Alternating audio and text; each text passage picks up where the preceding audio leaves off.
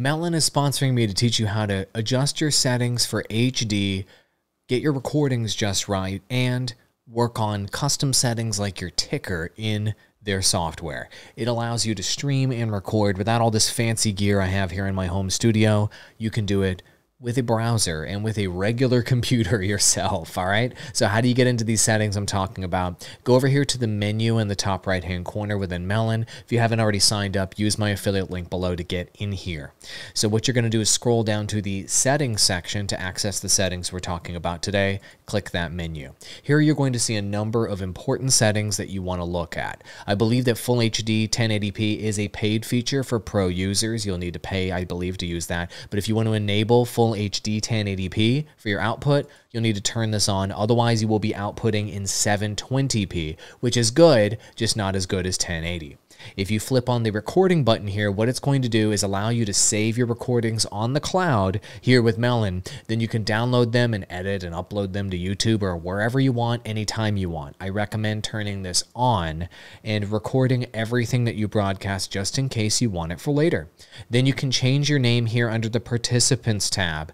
Change it to whatever you want, and you can change out your stream avatar by uploading a transparent PNG or a square image of your choice. It doesn't have to be transparent. It can be a square image of your choice into the platform and then plugging it in there as your stream avatar. Now, what you can decide is a number of customized features on how the content is displayed during your broadcast here with all of these settings. For example, if you don't want everybody's names to show up on the screen, you can turn that off. So you notice how Awall Digital is down there. If I turn that off, it just makes it go away. Easy. So you can turn that on and off. Audio status, you can turn that on and off, and it'll get rid of that little microphone icon. See it over there on the side of who's actively talking. You can get rid of that as well. TTS on join. So if you're wondering what this feature is, it announces via audio when somebody joins. So if you don't want that annoying announcement of, you know, participant has joined or whatever, you can turn that off. I recommend turning it off personally. That's just my preference. And then speaker indicator is something that you may want to consider turning off as well. It shows you who the active speaker is. So if you have a ton of people on your call and you're confused about who's talking or not, okay, you can leave speaker indicator on to let everybody know who the active speaker is. Otherwise, I would recommend turning that off. And then here's a feature that I really like. This is a new feature where you can put the name at the bottom rather than at the top. I know that doesn't seem major, but look, if the name's up top, I don't like it there. Personally, I recommend enabling this feature and putting the name at the bottom. People like reading text from the bottom left. That's what they're used to seeing with lower thirds. Next, our ticker settings. In order to show you how the ticker settings work, let's go ahead and set up a ticker really quick. I did a previous tutorial video on this. I'm just gonna do just an example one here. So I'm just gonna type in try Melon today. You type in whatever you want into your ticker. Link below. And once you set up your ticker, I'm going to show you the custom settings for your ticker that are available. So we're going to show our ticker on the screen and then check out the custom settings that are available here. Settings menu at the very bottom. Look at this.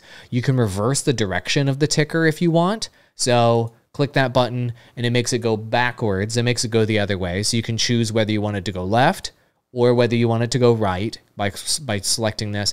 And also there's a show on top button right here about whether you want to show the ticker on the top or you want to move it down to the bottom. So that is your preference on what you want to do there. Personally, I recommend putting something like a ticker at the bottom. It is very aggressive to have a ticker, in my opinion, at the top of the screen. It really catches your eyes and is distracting. And personally, I recommend only putting a ticker on the screen while you're talking about whatever the ticker says. Don't just leave a ticker going your entire recording or stream. That will make your stream lower quality, in my personal opinion. Another recording setting that you're going to want to look at is go click on your avatar here and go to settings. It'll take you to this destinations menu. And then what you're going to want to do is go down to broadcast and recordings here on the side. Click that, and this is where all of your recordings will be located. So we talked about what your output was earlier, how to do the recording settings from earlier. This is where all your recordings will go. All of your streams will be here for 30 days if you have Pro, 15 days if you have Standard.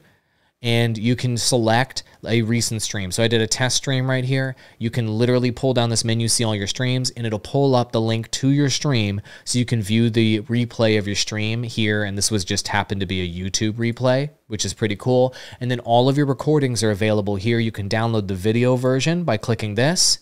You can download the audio version by clicking this, or you can delete the recording, and you can choose which recording that you want to delete. Pretty cool. So let's say you were doing a podcast or you wanted to cut it into a podcast. You can take the content from your broadcast and make just an audio version of that straight from the dashboard here in the recording and broadcast section. Thank you so much for watching. Hope you enjoy using Melon, and use my link below to check it out. Adios.